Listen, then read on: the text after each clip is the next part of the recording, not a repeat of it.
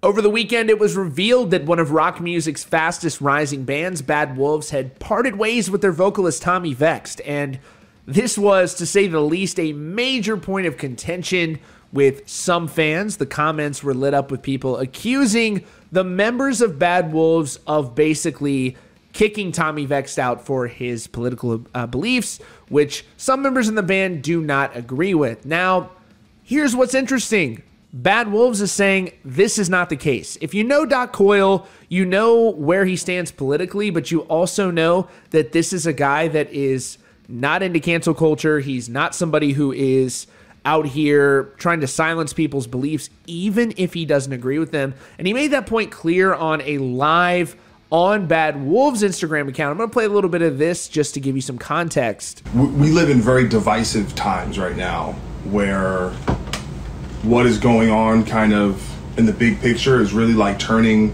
friend against friend, family member against family member. And to me, music, heavy metal, rock and roll, hardcore, punk, was about overcoming our differences, you know? And it's like you go to a Metallica show and it's like, is it like about what political party you're from? Or is it like we're all singing along to Creeping Death? Or, you know, like the whole point of it is that, you know, I think we want to put forward a more inclusive idea that I don't care. I do not care who you support, where you're from, where you come from. It's like, it's about the music. Ultimately, that's the thing that matters. And I have family members that disagree with me on certain things and friends. It's like, dude, that's not the most important thing to me.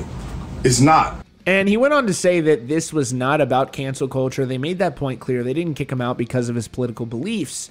And now, after all this drama on social media and all these mean comments going after the band, and, you know, there were some mean comments towards Tommy, and everybody's shitting on each other and dunking on each other and the toxic nature of social media. Now you have a statement from Tommy where, guess what? He basically echoes the same sentiment. Now, he does say that because of his political beliefs, he felt like it was affecting the band, but at the same time, he says he harbors no resentment, and he also points out he was not kicked out of the band. They didn't fire him, he wasn't kicked out, but he did feel as though it was impacting the band. But he also told his fans, do not come out here and try to diss these guys. He's still a part owner of the band. He wants to see them succeed, and obviously, if for no other reason, if you are a part owner of the band, of course you want to see them succeed. So, but he does seem to wish them well. Bad Wolf seems to wish him well. I don't think that this was entirely a rosy situation, but at the same time, that's life, isn't it? People aren't perfect. People make mistakes. Things happen, and with both of these, you know, different factions, the band split up. It's the rule, not the exception, that when there are bands, there are going to be member changes. That's just the way it is. And so, you know, you can support Bad Wolves and also support Tommy Vext. You can support Tommy Vext and also support Bad Wolves. You don't have to pick one or the other. This isn't Walmart versus Target. Don't lie. Don't kid yourself. You shop at both. Ian, what's up, bro? Zach Myers, what's going on? Thanks for the text message. Shout out Zach Robbie, Myers. what's up, homie? So I'm gonna make it. This is my official statement. I've taken days to kind of reflect and emotionally process and mentally process all the things that have led to my departure from the band. And there's a lot of speculation, and it's it's just been overwhelming, and I appreciate it. I'm gonna clear the air. So I have a statement. I'm gonna read it. Bear with me. I just woke up a little while ago, but this has to get cleared up. So, dear friends, let me start by expressing a huge gratitude to all of the fans. All the people at our label, our management, our lawyers, and everyone who helped in establishing Bad Wolf's career. I take great pride and sincerity in what we all accomplished together. Bad Wolves became the fastest rising rock band in the last decade, with 5 #1 consecutive hit singles. Thanks to our massive support from all of the fans in the Wolfpack, we exploded into mainstream rock consciousness, which is no small feat for a bunch of dudes from metal bands. We even held the #1 spot across the entire Apple Music platform on all continents. We accumulated hundreds of millions of streams, and as a result, you helped us by giving back over hundreds of thousands of dollars to various charities. Our future was bright, and our trajectory was undeniable as an arena band, until COVID struck and everyone's life changed. I saw things happening that I didn't understand. During the first quarantine, I publicly voiced my concerns about where we are going as a nation and what is happening to the country that I love. I voiced my disappointment for protests that had turned into violent riots. Cities, businesses, lives destroyed, and then called mostly peaceful. I criticized the media standing idle and even condoning that behavior. I pointed out that good causes were infiltrated by bad actors, hijacked and delegitimized a good movement. I dared to question who financially benefited from all this and who was funding these events. I questioned the lockdowns when small businesses were driven into bankruptcy and yet big chains were allowed to operate. I questioned imposed social distancing when rioting and looting was exempt, or why you can't have family gatherings or eat at restaurants with anyone unless you're a politician. This is a repeated hypocrisy we saw time and time again. And for this, they came after me. Me, an African-American artist speaking his mind. I became unacceptable by the gatekeepers because I walked off the plantation. I had to be silenced. Cancel culture came after my band. I was threatened, I was ridiculed, I was blackmailed, and smear campaigns were launched to destroy my career, my reputation, and my livelihood. These events really opened my eyes, because this was no longer just an urban legend or conspiracy theory. This was literally happening to me. Censorship became very real, and I was fighting organized hit job after organized hit job aimed at my character and even my physical freedom. This is when I realized what I was up against. This is bigger than me. This is when and why I publicly endorsed the sitting president of the United States of America. Because I believed he was fighting the same big tech, the same media, the same gatekeepers, the same faceless radicals who wish to destroy our First Amendment rights. But I will not be silenced. I will not abandon my values and my love for the flag of this country.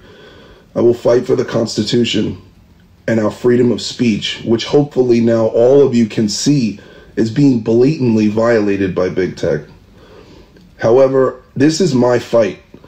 I realize I cannot drag my band members and people around me into this. I, on my own, decided to go solo. This way, everything I say and do will affect only me. I wish the best for the guys in Bad Wolves. We had some of the best times of my life building a band together, and I love those guys. But you guys know me, and I have to fight back. This is who I am. I can't expect you to put your lives on the line to defend me, especially when we don't have the same ideologies in mind. I can't accept the label to fight my battles on my behalf. And to all the fans, to my friends, to my family, thank you for always supporting my voice. I'm excited to start the next phase of my career. Over the past year, I've recorded over 37 songs by myself. Due to COVID, there was no way for the band to get together and to work on a record. And so I worked feverishly in the studio with different artists, producers, and songwriters. And after 37 songs were completed, it was very clear that I had become a solo artist.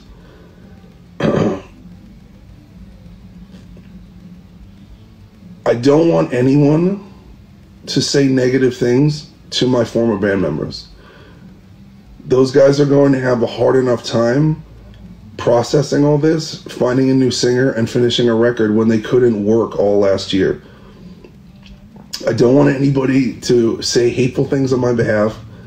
I don't have negative feelings toward these guys, and we had a really great run, and we accomplished some great things.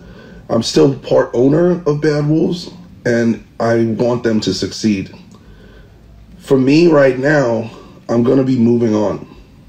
So in the link in my bio, I have a link tree, and I'm starting a GoFundMe page because I have to finish paying for the studio.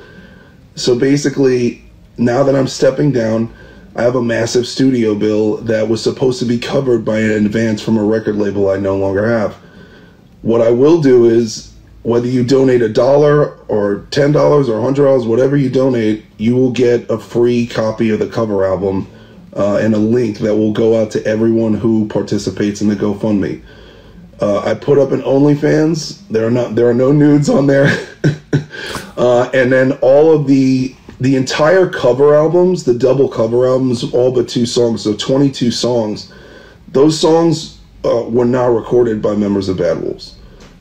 They were recorded with my studio team. It's the same guys, Philip Naslin, the Swedish producer, and Max Karen, who's a guitar player and producer out of Las Vegas, who also are the artists who played on Zombie that everybody knows.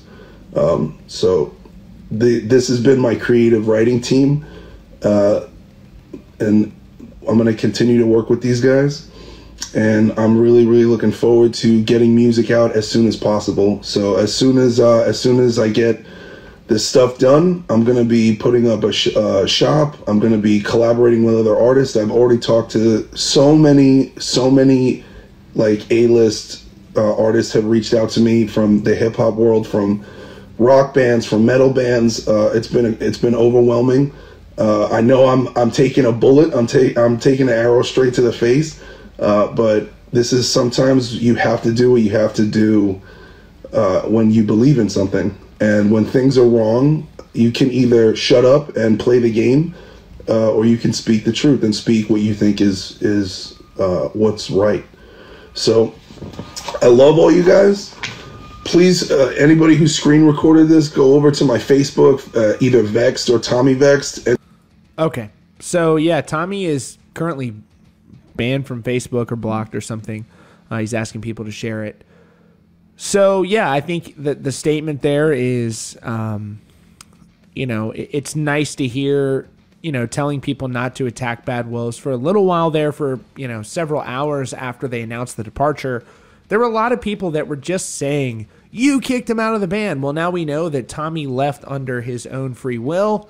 And, well, I guess I don't want to say his own free will, because I think that he feels like he was pressured, because of his political beliefs, not because of the guys in the band, but he felt like it was hurting the business. So, but if he is a part owner of the band, then it seems to make sense. The point is, though, is that you can support Bad Wolves, you can support Tommy. I was seeing a lot of people saying, I'll never listen to Bad Wolves ever again because Tommy's not in the band. I don't really get that. I don't really get, like, there's so much content out there you can consume. You can choose who you want to listen to. And yes, you can choose who you don't listen to. You have every right to do that. I just think that it's mean-spirited and in bad faith when you go to someone and say, I'll never listen to you again, under the premise that they kicked him out, and we now know that's not true according to Tommy. So, I wish everybody the best. Tommy's a really talented singer. Bad Wolves is a very talented band. And I think they'll both be okay. But let me know what you guys think in the comments. Most importantly, I'd like to ask, who would you like to see as the frontman of Bad Wolves, and who would you like to see in Tommy's band? Let me know in the comments down below, and be sure to subscribe with notifications on so you don't miss out on breaking news and updates. Maybe, just maybe, you might enjoy one of these clips. Join me on Instagram and Spotify for news you may not find here. And if you really want to do me a favor, hit that subscribe button. It's the best way to support.